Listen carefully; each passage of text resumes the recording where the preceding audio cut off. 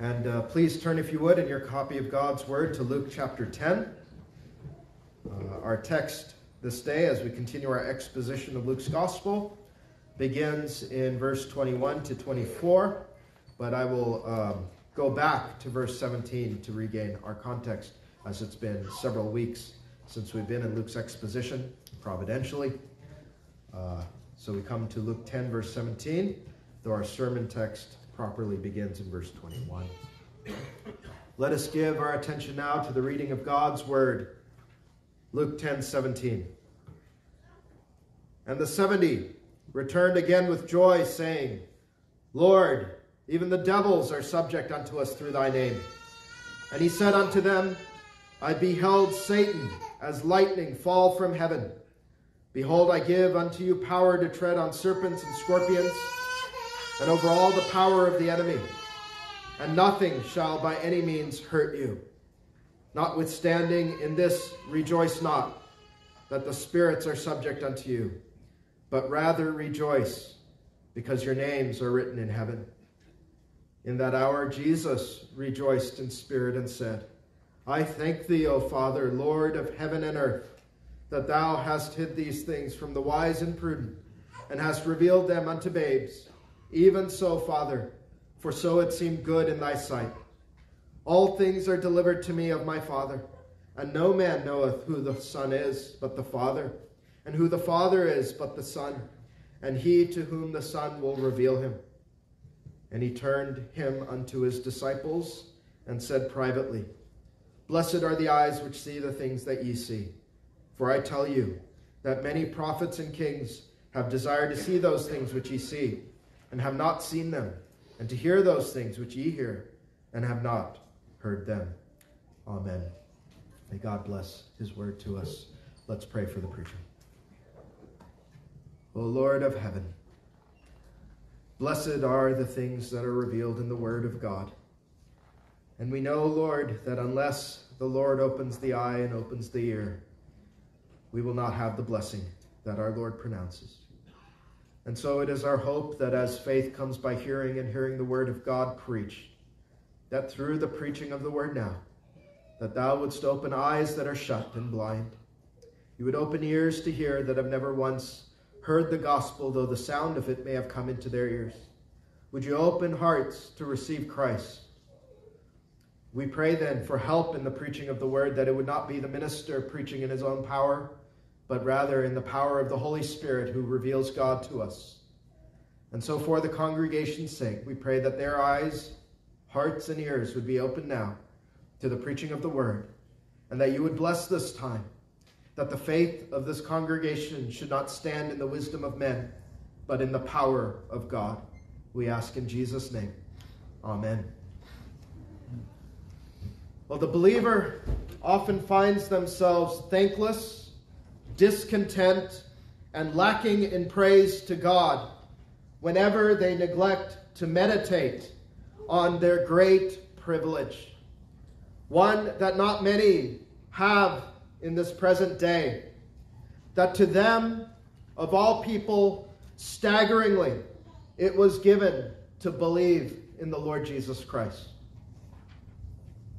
That to them, God has revealed himself through his blessed and beloved Son. What a great gift that is, child of God, that not everyone possesses this greatest gift of them all. And yet we are often discontent. We are often lacking in praise because we don't reflect on such great and glorious truths as these, that God has revealed himself to you, the believer. That God, who alone can reveal himself, has revealed himself to you, the believer. That God has personally, through his Son, revealed himself to you. That men did not reveal God to you, but it was God who properly revealed God to you, showing that God intends for you to know him. What a great and glorious truth that is. Last time, Jesus Christ said to those whose eyes were open to the gospel that they were not to rejoice in their labors, though they should joy in a certain sense, but that they should rejoice what? that their names were written in heaven. That their names were written in heaven. And so we find a similar truth continue and carry on today. That your great privilege, believer, is that if your name is written in heaven, in due time God gives you faith to believe in his beloved Son. He reveals himself to you. And for that you are to be thankful and to rejoice.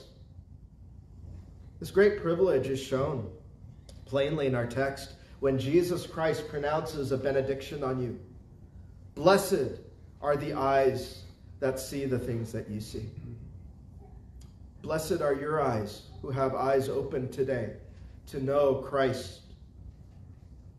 Yet we don't feel blessed at times, but this is the greatest blessing the child of God can have. Oh, to embrace such blessedness, child of God. Well, with God's help, this is what we will consider as our theme. The blessedness of being given spiritual sight. The blessedness of having been given spiritual sight. And we'll consider that under three heads on your bulletin. First is thanksgiving, second is revelation, and third is blessedness. So our first heading is thanksgiving. Well, as we were in Luke's gospel last time, I'll give you a little bit of context once again. For some of you who are not here, and yet some of us forget rather quickly.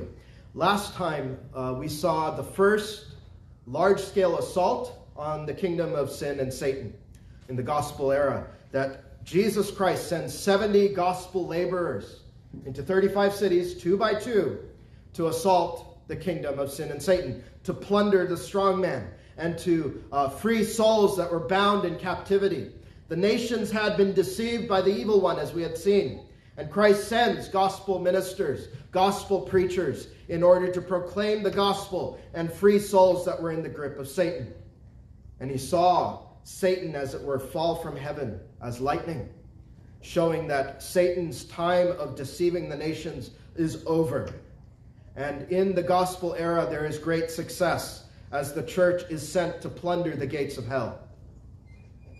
And what was in the heart of the Savior? We touched it briefly, but I told you that today we would come and consider it more fully. In verse 21, we find, which is the beginning of our text, that Jesus rejoiced in spirit. And you heard that this is the sole occasion in the Gospels where we see the man of sorrows rejoice. That is not to say that Jesus did not rejoice at other times, but it is very, very interesting, and it is very noteworthy that this is the sole occasions that he that is acquainted with grief rejoices in spirit. And this precious text then is a window into the soul of the Savior. He rejoiced in spirit. What does that mean, children?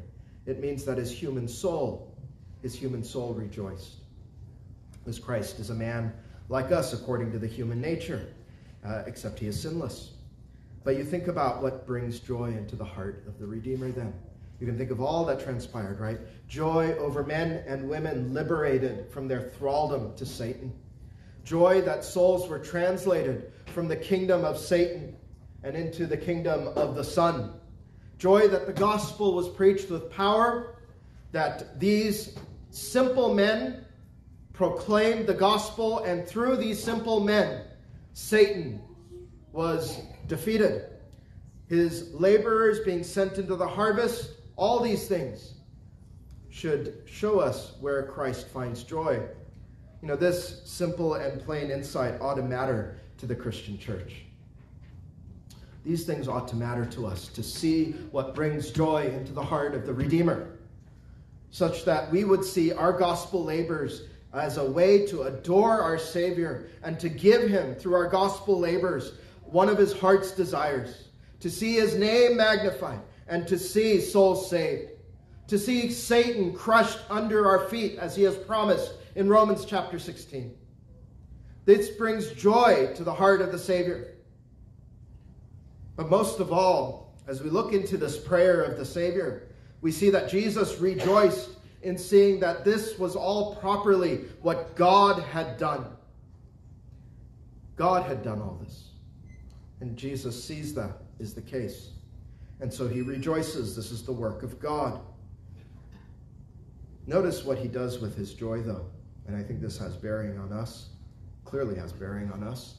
he brings his joy into prayer, doesn't he?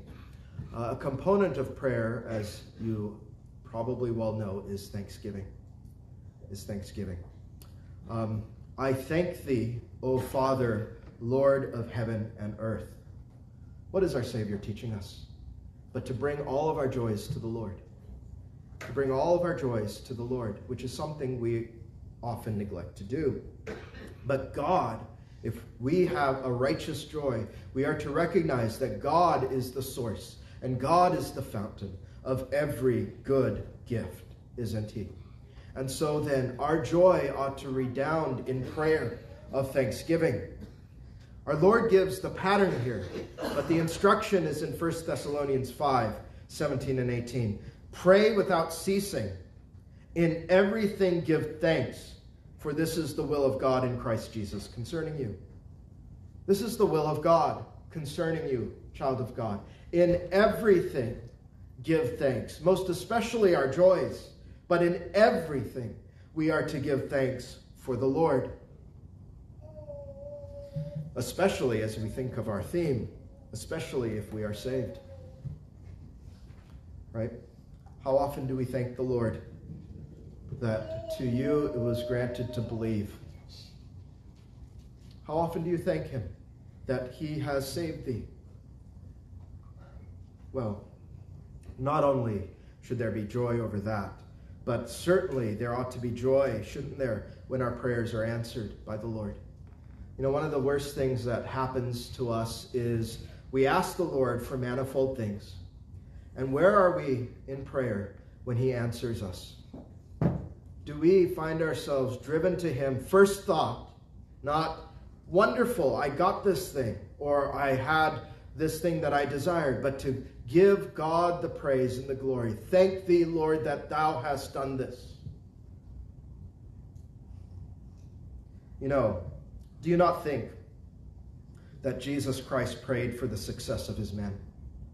He absolutely did.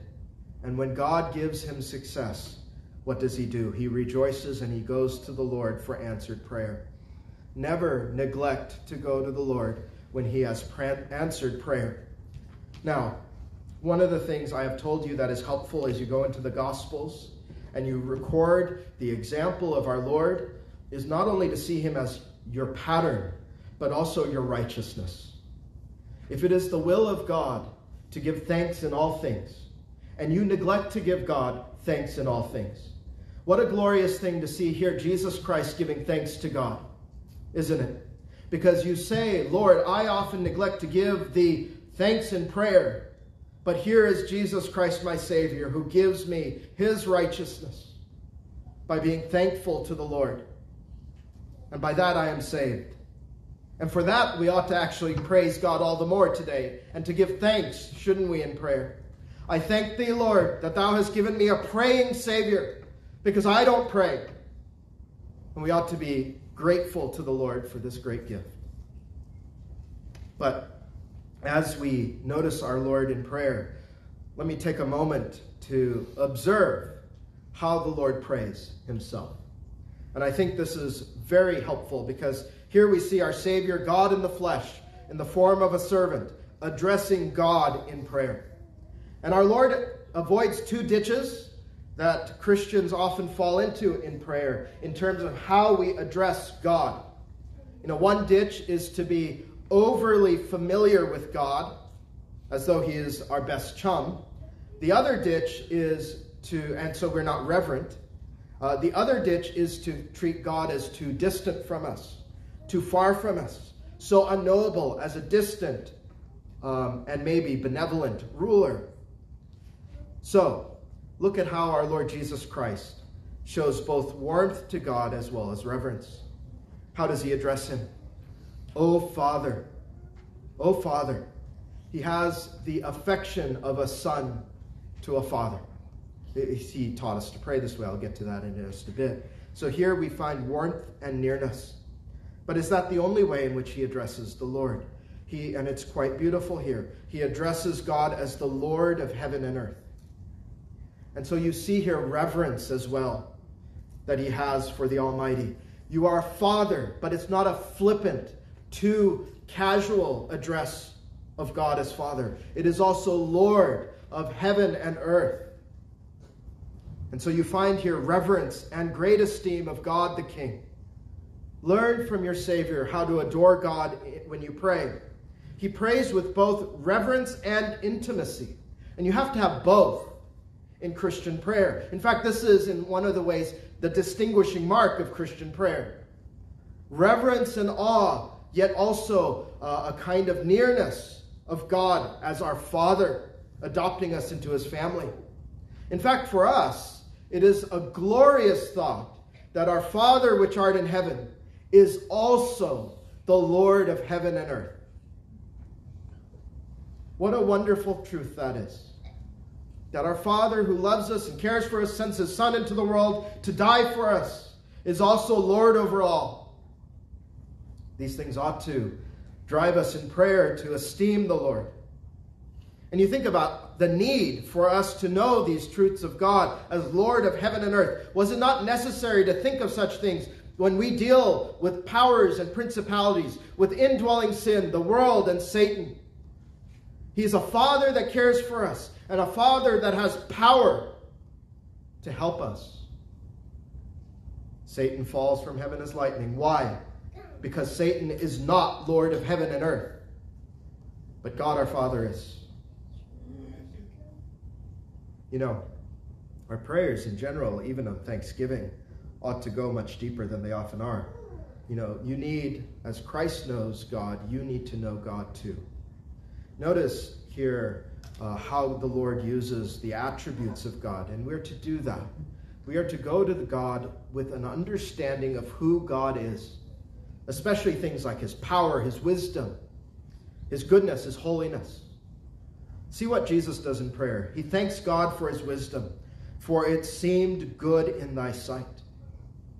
So he doesn't treat God as though he is this sort of unknowable entity and he just sort of does things. He knows who God is, for it seemed good in thy sight. He tells God, God, thou art wise to do these things. God, thou art powerful to do these things, to give success in the gospel mission. Beloved, God is not some nebulous force. God is revealed to us. We know who he is from the Holy Scripture, children, that is able to make one wise unto salvation. Can we not thank God with understanding? Can we not thank God knowing who he is? That would greatly enrich your prayers, beloved. And you wouldn't just be speaking to one who is distant, but you would know the Lord of heaven as your Father. You would know his goodness. You would know his power. When providences arise, you would say, it was your goodness, it was your goodwill, even hard things. You would say, thou art good and do good unto all. I know these things, that all things work for good to them that love God. Prayer then would become not a chore but a joy if we know whom we thank. And, you know, as providence and prayer mingle with knowledge of God, our prayer life deepens. So I would say to all of us, slow down in prayer. Slow down. Think on who you are addressing. Think on who this God is. Know him, admire him, adore him, and acknowledge all things come to pass by his hand. So, because prayer is hard on our fallen flesh, we are to learn how to pray. And you are to be diligent, as we heard last week about diligence in the things of God. We are to be diligent in growing in prayer. Don't be satisfied with where you are at in prayer. You know, in Luke 11, our next chapter, the disciples observe the Lord praying. They come to the Master. They see him pray as we see him pray here. And what do they ask? Lord, teach us to pray. The disciples of Christ see Christ praying and say, I would like to pray like this. Even that you can think of as a prayer to the Lord. One that he answers. What does he do? He teaches them the Lord's Prayer. And so I would say, use the larger catechism on prayer. It has a wonderful exposition on the Lord's Prayer, questions 178 to 196. And never forget this truth, to Be a student of prayer is in actuality be a student of God. To know God is to pray well. And so that would be my encouragement to you as we observe the Lord Jesus pray himself. Well, let us unfold more of what the Lord was thankful for in our second heading. This is where we will spend the bulk of our time.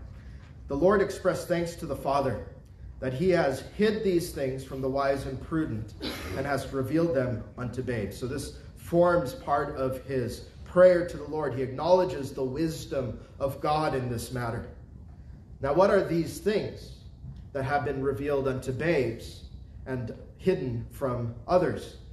Well, plainly, this is the mystery of godliness. This is the gospel that has been revealed. The gospel is shown as a mystery in many places, a mystery that requires revelation, of revealing. For you cannot know the gospel through nature. You cannot know how man can be reconciled to God by observing the heavens. You can know that God is powerful and almighty, which is why every society has a conception of God, though it is all off because of sin. But you cannot know how to be reconciled to God through, as Psalm 19 says, the heavens declaring the glory of God. You cannot know the gospel through nature. You only know it through revelation. Matthew 13:11, he answered and said unto them, because it is given unto you to know the mysteries of the kingdom of heaven, but to them it is not given. So there's a grant here. There's a granting of the mysteries of heaven given to some, the disciples of Christ, that is not given to others. What's that mystery? We've considered it not long ago, but it is perhaps expressed best in 1 Timothy 3:16. And without controversy great is the mystery of godliness. What is this glorious mystery? God was manifest in the flesh, justified in the Spirit, seen of angels, preached unto the Gentiles, believed on in the world, and received up into glory. This is the mystery of godliness. This is the gospel. What a mystery that is, right? Who could come up with such a thing? We're going to come up to that shortly. What a revelation it is that God has come in the flesh. God incarnated so that he may die according to the human nature, to suffer the wrath of God for sinners who had cast themselves on him, because God loves these.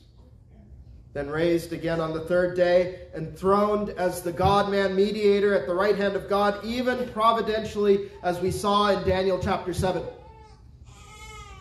Can nature reveal what we read in Daniel 7? No. It requires God to reveal such things to us. And Jesus plainly says that not all will have this mystery revealed. And that is God's own wisdom. That is God's own sovereignty. That God's own peculiar and particular love would be given to the objects of his saving love, known as the elect of God.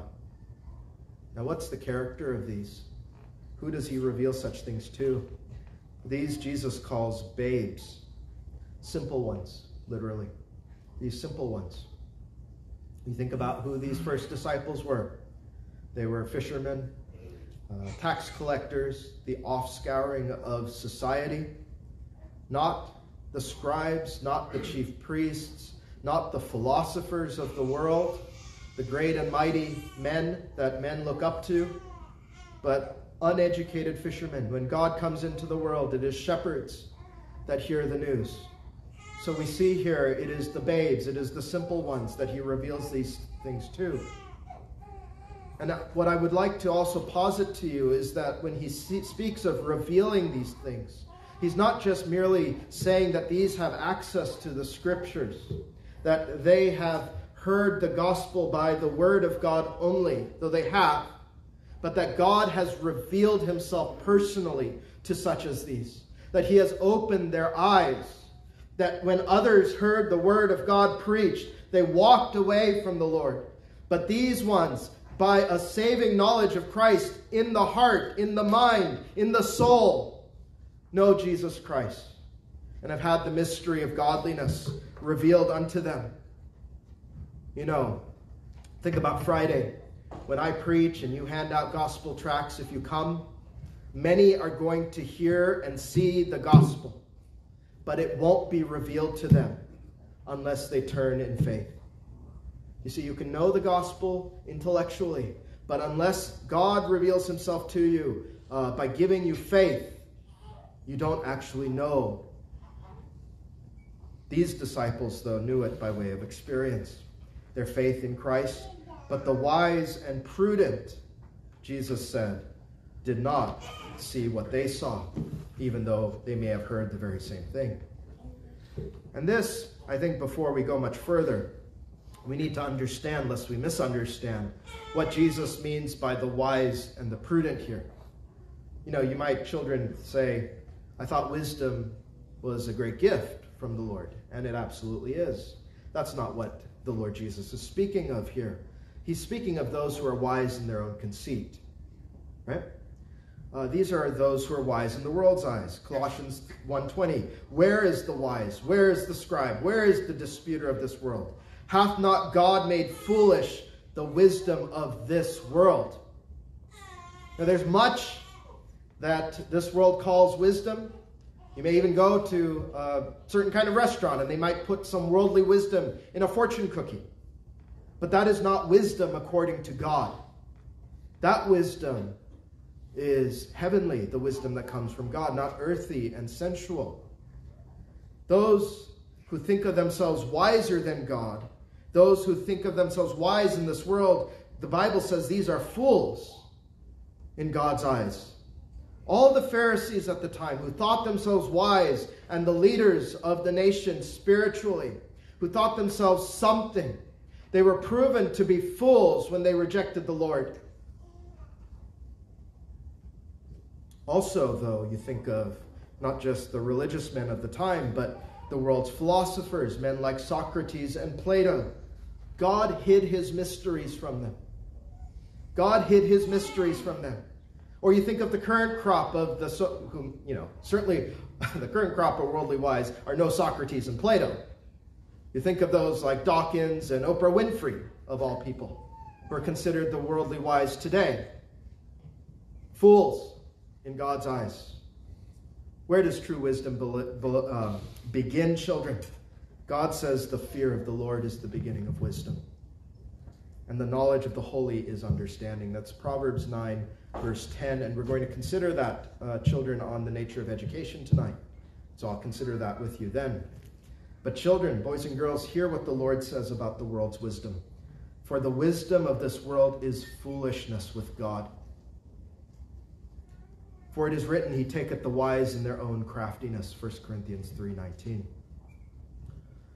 But what is it then, we have to ask, that drives worldly wisdom? Why is it that men go in the direction of worldly wisdom? Because we are often plagued and tempted by it ourselves. Why do men, when they hear what the Bible calls folly, will say something like, that is so profound, that is so wise, that is so wonderful? Because the world's wisdom is aimed in one direction, to deny God and to embrace sin.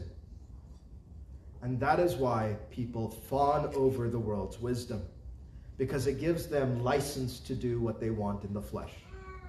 And that's really, at the end of the day, the story, right? It's not because they're truly smart. It's not because they're truly wise. It's so that they can do what they really want to do. Consider how James contrasts worldly wisdom from heavenly. James 3:15. This wisdom descended not from above, but is what? Earthly, sensual, and here's the clincher, devilish. This is why we think about Satan having blinded the minds and the eyes of the world. And Jesus comes to plunder the strong man. The devil has blinded the world with worldly wisdom that serves his own ends. And so we have to always be clear, is the wisdom I espouse from the word of God, which is heavenly, or is it devilish? Because worldly wisdom is always in service of the devil and man's lusts. And that would be wisdom for you to embrace, children, at your age, when you think about what people will tell you out there.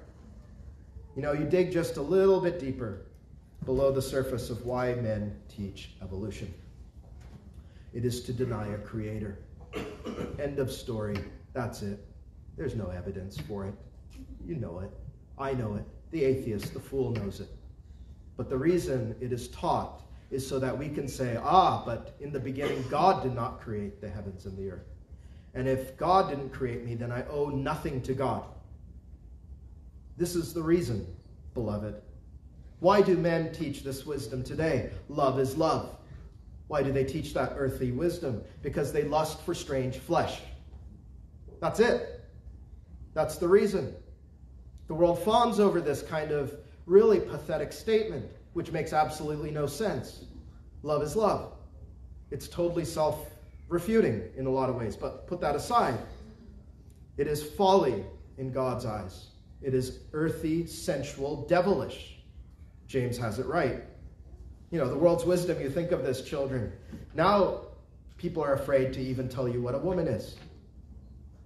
Is this wisdom? No, this is folly. And the really beautiful part of this is the Lord is making it more and more plain that the wisdom of this world is foolishness. So you need to see that. Professing themselves to be wise, what does the Bible say? They became fools.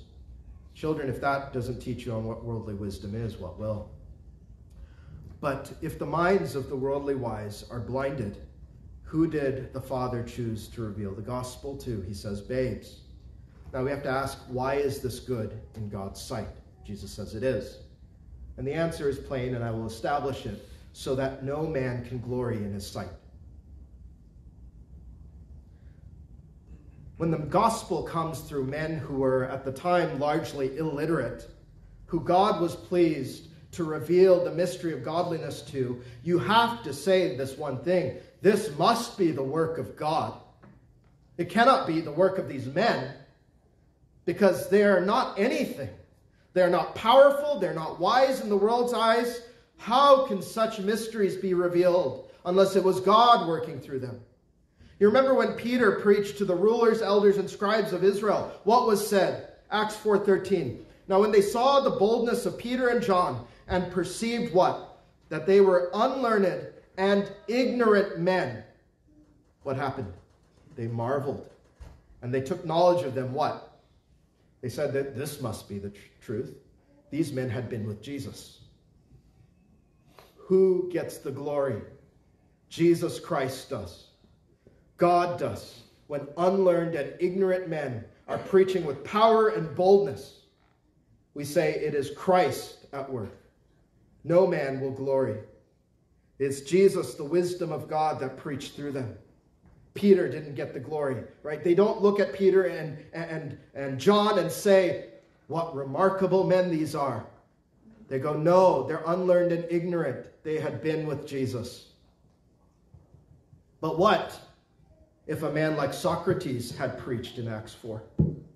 You would have been tempted to say, this man is so wise to discover God. This man has revealed God to us, wouldn't you? Man would get the glory, and God has absolutely no interest in that. And you ought not either, because when it comes through simple, plain preaching of the word, you can say, God has done this, not men. That our faith does not rest in the wisdom of men, as I often pray, but in the power of God. 1 Corinthians 2:5. You know, 1 Corinthians 1:26 through 29 teaches, for you see your calling, brethren. Think of yourself, brethren, how that not many wise men after the flesh, not many mighty, not many noble are called, but God hath chosen the foolish things of the world to what? Confound the wise. And God hath chosen the weak things of the world to confound the things which are mighty, and base things of the world, and things which are despised hath God chosen. Yea, and the things which are not, to bring to naught things that are. Why? That no flesh should glory in his presence. Why are you called, and not the mighty of the world ordinarily anyway? So that no flesh should glory in his presence. Jesus prayed then, thou hast revealed them unto babes, even so, Father, for it seemed good in thy sight. Now you know why it is good. It is to the glory of God that Satan falls from heaven as lightning through unlearned and ignorant men. And so God gets the glory when Satan is confounded. So where is your wisdom found, child of God? Or friend outside of Christ? Where is wisdom found? Maybe the Lord is opening your eyes today, if you are not in Christ, to true wisdom. Where will you find wisdom that will open the eyes of the unlearned? And the Bible says it is the Word of God. 2 Timothy 3:15, listen to this well, that the Holy Scriptures are able to make thee what? Wise unto salvation through faith, which is in Christ Jesus. That is where your wisdom is found. You want to be wise today? Take up the book and put your faith in the Lord Jesus Christ. This is the only book of wisdom. This is the book of wisdom. You learn of Christ and you find salvation in him, friend. That is where true wisdom is, because it will bring you to God through Jesus Christ. All wisdom is folly, unless your wisdom teaches you that there is no way to God but through Christ, and that he is the way and the truth and the life, that no man comes to the Father but by him. That is true wisdom. Now, here, Jesus also teaches one of the most glorious truths concerning divine revelation. Now, it is so deep and so profound that none of the world's philosophers have attained to it. Verses 22 and 23. All things are delivered to me of my Father, and no man knoweth who the Son is but the Father, and who the Father is but the Son, and he to whom the Son will reveal him. In short and in sum, Jesus Christ says that he is the revelation of God. He is the revelation of God, and that no one can know God unless the Son of God reveals him to them. But why can the Son of God reveal God? This is quite profound, and it has been touched on throughout our time together, that the reason that the Son of God can reveal God is because he is God. That is why he can reveal God to us, because he himself is God, the second person of the Trinity. And this is a plain truth of the Scripture. He who reveals God to us must be God. That's what the Scripture teaches, that there is only one who can reveal God to us, and that one must be God himself. Why is that? What is God? Who is God? God is infinite, eternal, immense, thrice holy, a pure spirit, transcendent, uncreated. It makes total sense that the only one that can reveal God is God. That is why Plato and Socrates cannot reveal God to us, because they are not God. Only God can reveal God as he is and communicate the fullness of who he is to us. So our text is yet another proof that we have discovered that the Son of God is God, yet distinguished from God the Father. These are two of the three persons of the Godhead we find in our text. Yet if Christ is God, what do you make of verse 22 when he says, all things are delivered to me of my Father? Now this reflects what we will read in Matthew 28, that all authority has been delivered to Christ, also that all wisdom and knowledge is delivered to him by the Father. Now, does this mean then that the Son of God did not have these things? No. As God, he has all these things. Absolutely. Because the Son is not less than the Father. Our children memorize this and recite this. All three persons are the same in substance, equal in power and glory. And I hope, children, you remember that. That is a vital truth, often lost today. Many Christian ministers are teaching contrary to that, a kind of social Trinitarianism, where the Son of God is subordinate to the Father eternally. But there is no difference in the Godhead, because God is simple, as we confess, as the Christian church, and there is no distinction between their power, glory, the same in substance. So why did Christ speak this way? On the surface may not make much sense to us. You know, many times I think Christians, we know that Jesus is God, but are confounded by what seem to be limitations that he has, particularly in areas of knowledge. And you ask, how can that be if he is God? Well, I think for your help, Augustine had always a wonderful rubric by which to understand the way the Bible teaches of Christ. In every text, he says, consider whether the text speaks of Jesus in the form of God or whether it speaks of Jesus in the form of a servant. And that is very helpful as a rubric. Now, that's not novel. That comes from Philippians 2, 6, and 7. Who being in the form of God, so there's the form of God part, thought it not robbery to be equal with God. So there's the equality. But this, the Son of God, in verse 7, we read, but made himself of no reputation, and took upon him the form of a servant, and was made in the likeness of men. So there's the form of a servant in the incarnation. So you have the form of God, equal to God, no subordination there, but in the form of the servant, as our mediator, as the God-man. He is, in some sense, you may want to say, as a servant, he has limitations on his human nature. That according to the human nature, a man cannot know all things, of course. And he's just like us in every way but sin. And so the scripture, when it speaks of Christ in the form of a servant, speaks of him as God-man mediator. So for instance, children, when the scripture says Christ is the one by whom the worlds were made, that you say, that is Christ in the form of God. But when Christ says, but of that day and that hour knoweth no man, no, not the angels which are in heaven, neither the Son, but the Father, in Mark 13, you say, that is Christ in the form of a servant. And you understand then how the scripture speaks of our Lord. And that's a helpful way to interpret the scripture. So children, boys and girls, when Jesus speaks that all things are delivered unto him by his Father, was he speaking in the form of God or the form of a servant? The form of a servant, wasn't he? As the servant of God.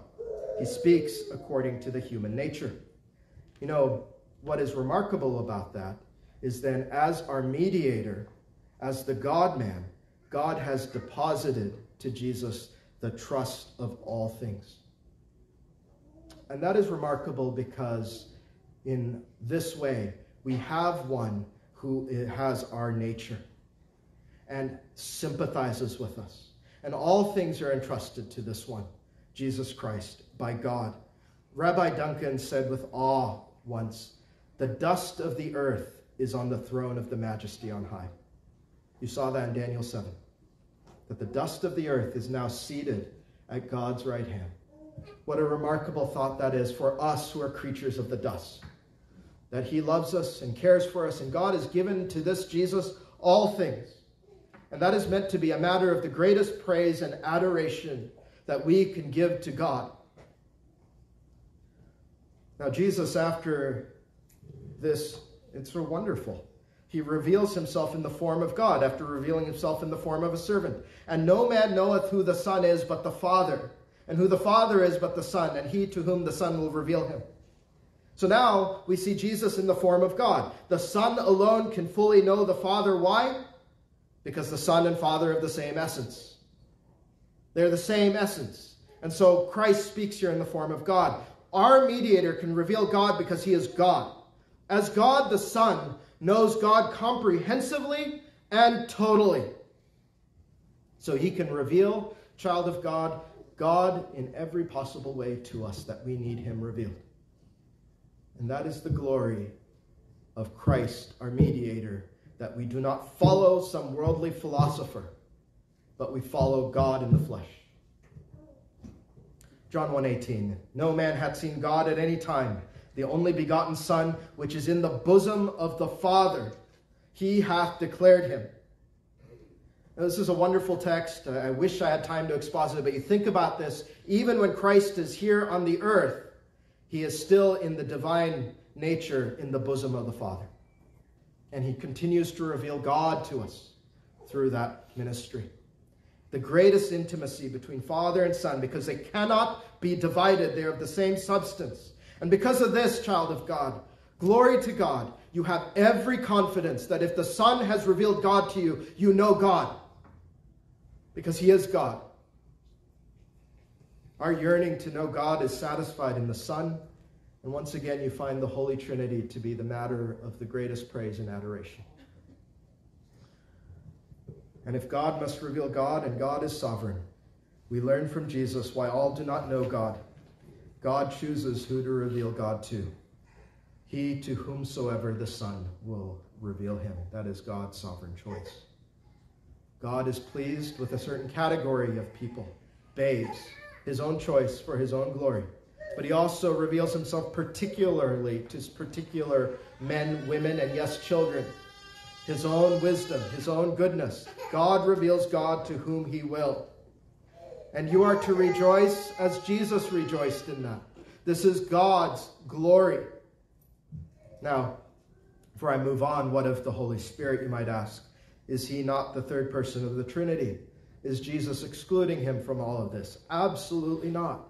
Because all three, Father, Son, and Holy Spirit, are one God, indivisible. The ministry, though, of the Holy Spirit is magnified after Pentecost. I've spoken of this recently. And he, being God, reveals God to us today. Such that what is said of the Son of God here in this text is also said of the Spirit in 1 Corinthians 2, 10 through 12. But God hath revealed them unto us by his Spirit. For the Spirit, now look at that rubric that we've established, that he who reveals God must be God. For the Spirit searcheth all things, yea, the deep things of God. For what man knoweth the things of a man, save the spirit of man which is in him? Even so the things of God knoweth no man, but the Spirit of God. Now we have received not the spirit of the world, but the Spirit which is of God, that we might know the things that are freely given to us of God. Again, children, why is it that we need the Spirit to reveal God? Because he is God. And he uses the Holy Scripture to do it.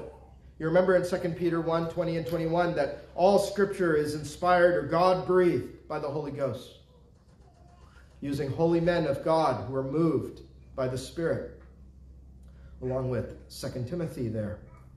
So put all of this astonishing truth together, believer. I know this has been a lot. There's been a lot of theology here and doctrine. But now as we apply it particularly, think again. Ask the question, why do you believe in God? Do you know why? It is because God in his goodness and wisdom and love has revealed himself to you. He only who can reveal himself has revealed himself to you. When no one else, absolutely no one else can reveal God to you, he has chosen to reveal himself to you. And for that, then, you have every assurance of your salvation if you are in Christ, because you know the Lord. And you can say, it was not my father, it was not my mother who revealed God to me. It was not my minister, it was not my elders who revealed God to me. And yes, God may have used all of them, but it was God ultimately who revealed God to me. And for that, I have great assurance that I know God of a truth, and not through the fallible and sinful mind of man. And so, if you know these things, you ought to be full of thanks today. And you are to say, I must praise him. Father, Lord of heaven and earth, I thank thee that thou hast revealed thyself to me through the Scripture and the Holy Spirit, that thou hast been pleased to save a babe like myself, for it seemed, what are the words? Good in thy sight. What a thing to say that to God. It seemed good in thy sight to save me, a sinner. How blessed I am. So take up this text with adoration and praise, believer. Now, I know time is going away quickly, so I'll try to be briefer in our final heading, which is blessedness. Verse 23, he turned him unto his disciples and said privately, Blessed are the things which see the things that ye see. Now, I think this is so wonderful.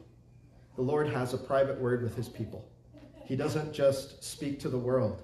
He is speaking here especially and privately.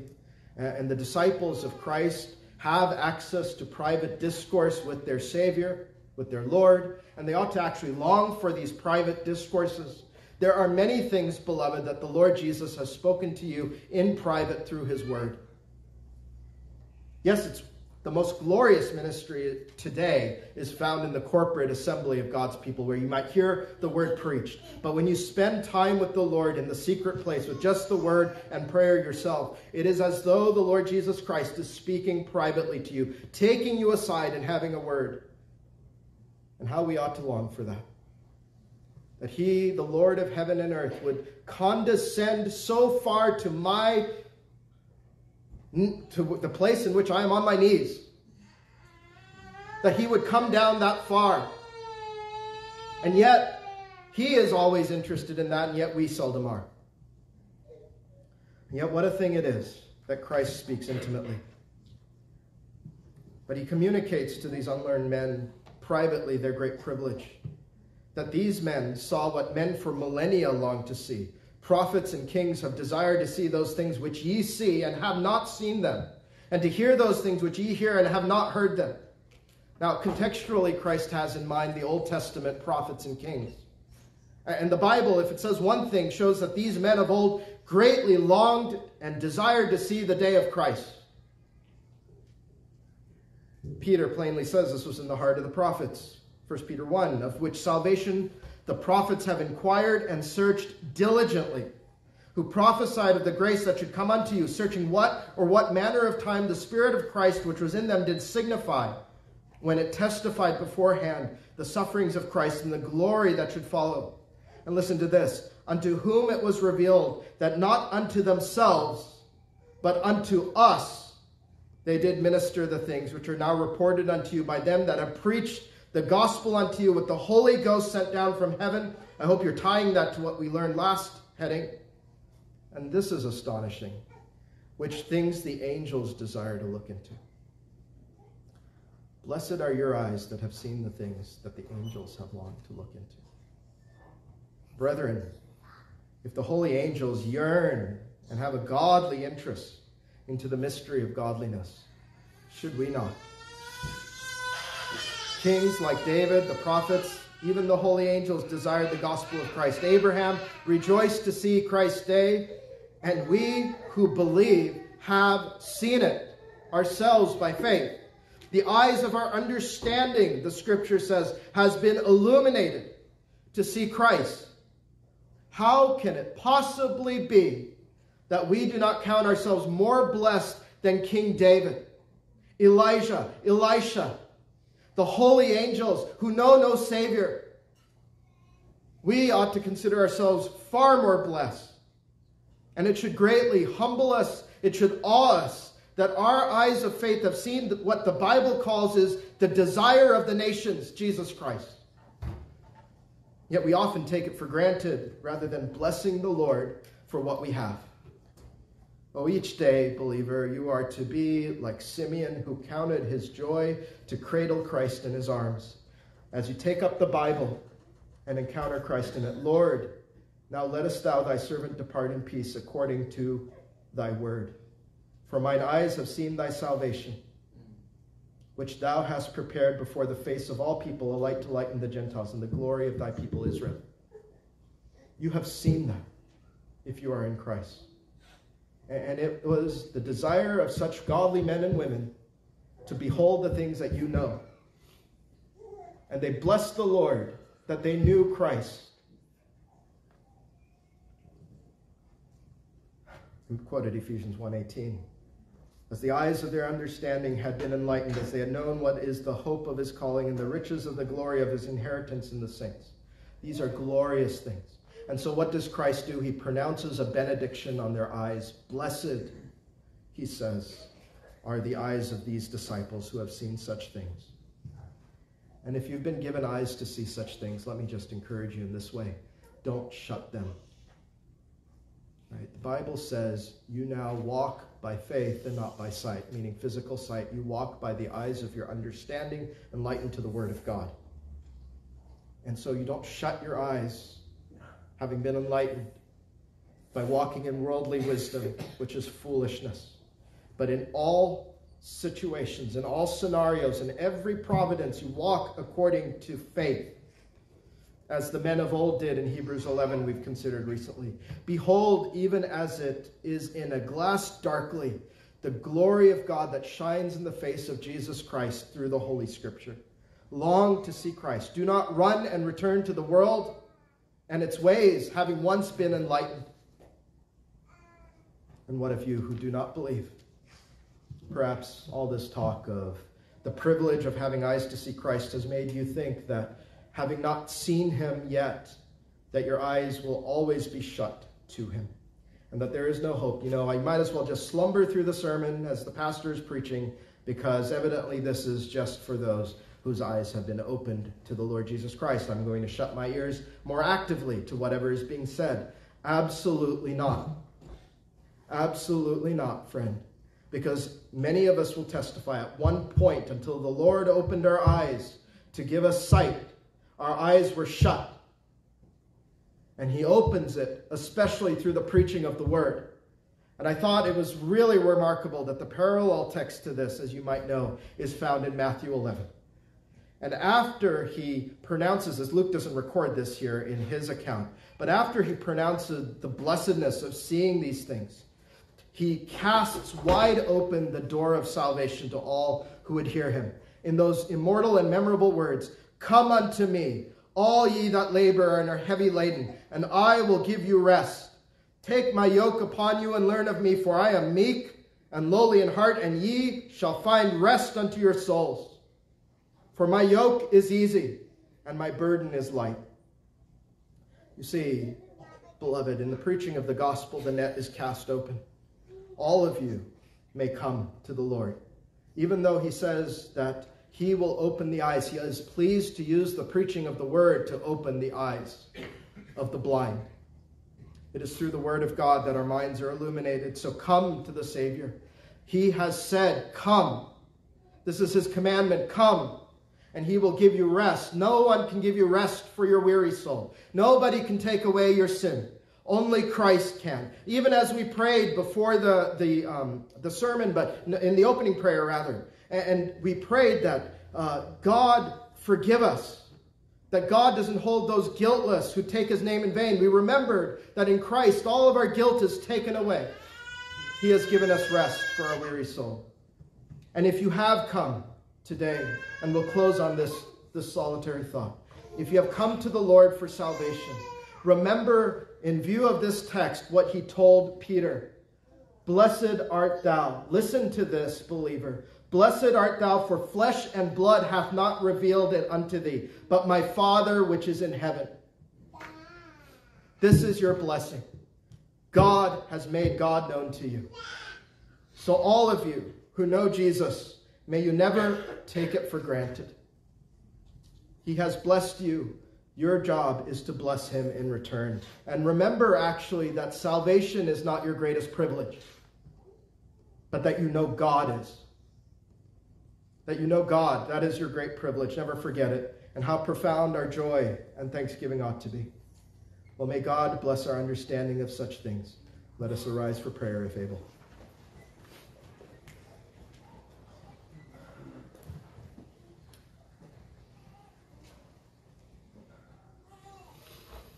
We thank thee, O Father, Lord of heaven and earth, that thou hast hid these things from the wise and prudent, and hast revealed them unto babes.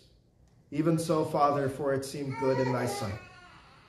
Lord, remove from us the tendency and temptation to be worldly wise.